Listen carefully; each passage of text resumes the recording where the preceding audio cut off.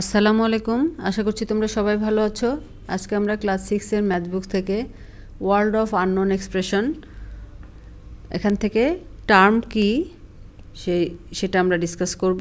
গত ভিডিওতে আমরা এই টেবিলগুলো সলভ করেছিলাম। যারা এগুলো দেখোনি তারা প্লেলিস্ট থেকে দেখে নিতে পারো।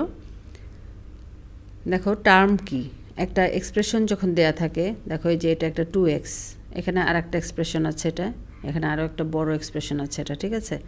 তো এখন এই যে অ্যালজেব্রিক এক্সপ্রেশনগুলো, এর মধ্যে কোনটা টার্ম এবং কতগুলো টার্ম, এটা আমরা কিভাবে বুঝবো? দেখো এই যে এখানে একটাই আছে, এটা হলো একটা টার্ম, ঠিক আছে। এইটা ফার্স্ট এক্সপ্রেশন। সেকেন্ড এক্সপ্রেশনে দেখো দুইটা টার্ম, এই একটা, ঠিক আছে। আর থার্ড এক্সপ্রেশনে গিয়ে হলো এই একটা টার্ম, এই একটা টার্ম আর এই একটা টার্ম, তিনটা টার্ম। কিভাবে এখন আমরা টার্মগুলো কিভাবে হয় সেটাই আমরা একটু ডিসকাস করব। টার্মগুলো হলো প্লাস মাইনাস দিয়ে যে রিলেশনগুলো থাকবে সেগুলো হলো টার্ম। হ্যাঁ, এগুলো কিন্তু ডিভিশন বা মাল্টিপ্লাই দিয়ে যেগুলো থাকবে সেগুলো নেওয়া যাবে না। তাহলে এখানে আমরা এটা একটা টার্ম নিয়েছি, এটা প্লাস অবস্থায়, প্লাসের পরে এই অংশটুকু আছে, সো এটা একটা টার্ম।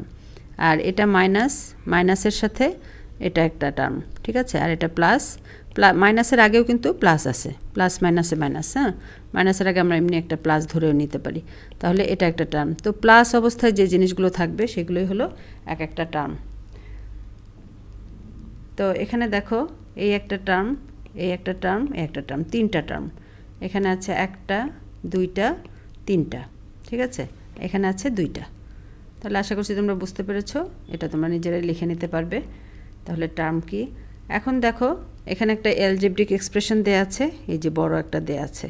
তো এখানে আমরা টার্মগুলো আলাদা করি। তাহলে এই দেখো 2x, এটা 2x। এখন এই যে মাঝখানে ডিভিশন আছে, এটা কিন্তু এই যে প্লাস এটার সাথে নিতে হবে আমাদের, কারণ ডিভিশন অবস্থায় যেটুকু থাকে সেটা আগে যে প্লাস বা মাইনাস থাকে সেটার সাথেই নিতে হবে। সেটা একটা টার্ম। এটা -3y ডিভাইডেড বাই 2। আমি আগেই বলেছি মাল্টিপ্লিকেশন আর ডিভিশন এই দুইটা দিয়ে যেগুলো থাকবে সেগুলো আলাদা কোনো টার্ম না। এখন দেখো প্লাস দিয়ে আছে এই এতটুকু, এখানে মাল্টিপ্লিকেশন আছে, এটা এটার সঙ্গেই নিতে হবে, কারণ এটা প্লাস না। প্লাস দিয়ে যেটুকু আছে সেটাই একটা টার্ম। তাহলে এই যে 5z প্লাস ইন্টু কে, এটা একটা টার্ম, ঠিক আছে। তাহলে ডিভিশন আর মাল্টিপ্লিকেশনগুলো আমরা প্লাসের পরে যে টার্মটা থাকবে সেটার সাথে কিন্তু আমাদের সম্পূর্ণটা নিতে হবে। তাহলে এখানে তিনটা টার্ম পেলাম আমরা। এখন দেখো একটা টেবিল দেওয়া আছে, টেবিলটা আমরা ফিল আপ করবো। আমরা সব কিছু বুঝতে পেরেছি কিনা সেটা আমরা এখানে দেখব। প্রথমেই আছে subtract 3 Times Y from 5 Times x. তো 5 টাইমস এক্স হলো 5 ইন্টু এক্স, তাহলে 5x। হ্যাঁ, from 5 Times x, from 5 Times x থেকে, তাহলে ফ্রম, তাহলে 5 টাইমস এক্স আমাদের আগে লিখতে হবে। এখান থেকে আমরা সাবট্রাক্ট করব 3 টাইমস অফ ওয়াই, মানে 3y, 3 ইন্টু ওয়াই, ঠিক আছে। তাহলে আমরা সবগুলো আগে লিখে নিই। তারপরে দেখো add 4 Times C two product of A and B. তো product of A and B মানে এ into B, A B. 4 Times of C, তাহলে অ্যাড মানে প্লাস করতে হবে 4 টাইমস অফ সি মানে 4c, তাই না। 4 টাইমস অফ সি মানে 4 ইন্টু সি। আচ্ছা, এরপরে subtract 3 from product of x into 12। তো প্রোডাক্ট অফ এক্স অ্যান্ড 12 মানে 12x, 12 ইন্টু এক্স। 12 আর এক্স মাল্টিপ্লাই করলেই কিন্তু আমরা এটার প্রোডাক্ট পেয়ে যাচ্ছি 12x, তাই না। তাহলে 12x থেকে সাবট্রাক্ট করতে হবে 3, subtract 3 from product of 12x, ঠিক আছে। এখন আসো divide 3 by x, 7 by Y and 9 by Z and add the quotient. এই ডিভাইড করে আমরা যেগুলো পেলাম সেগুলো আমাদের অ্যাড করতে হবে। তাহলে 3কে ডিভাইড করতে হবে এক্স দিয়ে, plus 7 divided by Y plus 9 divided by Z. তাহলে এটা আমাদের এক্সপ্রেশন, ঠিক আছে। এবং আমরা যে ডিভাইড করলাম সেগুলোকে বলেছে অ্যাড করতে। ডিভাইড করে যে পেলাম যেটা কোশেন্ট, এটাই আমাদের কোশেন্ট, সেগুলোকে আমরা অ্যাড করছি।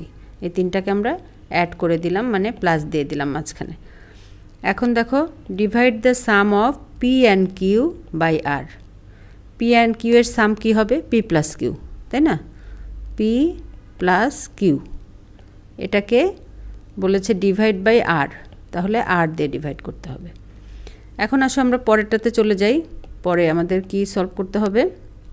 এখানে বলা হয়েছে নাম্বার অফ টার্মস, তাহলে যে এখানে কতগুলো টার্মস আছে, এই দেখো এই একটা টার্ম, এই একটা টার্ম, তাহলে এখানে দুইটা, একটা দুইটা, দুইটা, এই একটা, এই একটা, দুইটা। আর এখানে এই যে, তাহলে আমরা এগুলো লিখে ফেলি 2 2 2। এখন এটা দেখো, আমরা তো জানি ডিভিশনটাকে কিন্তু আর একটা নাম্বারের সঙ্গে নিতে হবে, শুধু প্লাস দিয়ে যেগুলো সেগুলোই আমাদের টার্ম। তাহলে দেখো এখানে এই একটা, এই একটা, এই একটা, প্লাস দিয়ে আছে এই তিনটা, তাহলে এখানে হবে তিনটা টার্ম। আর এখানে দেখো, এখানে কিন্তু এই দুইটা প্লাস, এটা ডিভাইড আর, তো এটাকে আমাদের একটু ভেঙে লিখতে হবে, তাহলে আমরা বুঝতে পারবো। পি প্লাস কিউ বাই আর, এটা আমরা লিখতে পারি। ডিভাইডেড মানে তো নিচে লেখা যায়, তাহলে এটা P by R plus Q by আর। এটা আমি এভাবে লিখে নিলাম কারণ এখানে দেখো, এখানে প্লাস আছে আর এই ডিভিশনটা আর, এই আরটা কিন্তু শুধু কিউ এর সাথে না, হ্যাঁ, দুটার সাথেই আর, দুটাকেই আর দিয়ে ডিভাইড করতে হবে। এই জন্য কিন্তু আমি ভেঙে দুটাকেই আর দিয়ে ডিভাইড করলাম। তাহলে এটা কিন্তু আমরা আবার চাইলে এভাবেও লিখতে পারি, P divided by R plus Q divided by R plus. তাহলে দেখো এখানে তোমাদের সুবিধার জন্য আমি এটাও দেখিয়ে দিলাম, এটা একটা টার্ম, এটা একটা টার্ম, এটাও বলতে পারো, আবার এই একটা টার্ম, এই একটা টার্ম, এটাও বলা যায়। এখানেই শেষ করতে পারো, জাস্ট বোঝানোর জন্য আমি এটা দিলাম। তাহলে এখানে টার্ম কয়টা হলো? দুইটা। এখন বলা হচ্ছে দ্য টার্মস আর, টার্মগুলো কী কী? তো এখানে দেখো একটা টার্ম 5x আর একটা -3y। আমাদের কিন্তু সাইনগুলো সহ নিতে হবে, নেগেটিভ থাকলে অবশ্যই নেগেটিভ সাইনটা সহ নিতে হবে। এখানে হবে তাহলে এ বি আর 4c, এখানে 12x আর -3, আর এটাতে একটা হলো 3 divided by x, 7 divided by Y, আর একটা 9 ডিভাইডেড বাই জেড, এই তিনটা টার্ম, ঠিক আছে। আর এখানে একটা পি বাই আর, একটা কিউ বাই আর, এটাও লিখতে পারি, অথবা P divided by R, Q divided by আর, যে কোনো একটা, হ্যাঁ, এটা অর অথবা এটা, যে কোনো একটা, ঠিক আছে। আশা করছি তোমরা বুঝতে পেরেছো তাহলে টার্ম কি, টার্ম কতগুলো কিভাবে হয় এবং কোনগুলো টার্ম। এখন দেখো এখানে বলা হচ্ছে ফ্যাক্টরস অফ এ টার্ম। তাহলে প্রথমে আমরা একটা অ্যালজেব্রিক এক্সপ্রেশন নেই। দেখো অ্যালজেব্রিক এক্সপ্রেশনটাকে আমরা ভেঙে টার্মগুলোকে আলাদা করেছি। টার্ম এখানে কি, একটা 2x এই, একটা হলো -3yz। তাহলে আমরা দুইটা টার্ম পেলাম, ঠিক আছে। দুইটা টার্মকে আলাদা করলাম, এই যে টার্ম, এই দুটো হলো টার্ম। এখন টার্ম থেকে আমরা কিভাবে ফ্যাক্টর পাবো? এই টার্মকে আমরা আবার ভাঙবো। দেখো এটা 2x মানে কি, 2 ইন্টু এক্স না, তাহলে এই যে 2x, 2 ইন্টু এক্স মানে আলাদা করে ফেললাম, ইন্টু অবস্থায় আছে, এটা আলাদা করে ফেললাম, তার মানে এই দুইটা হলো ফ্যাক্টর।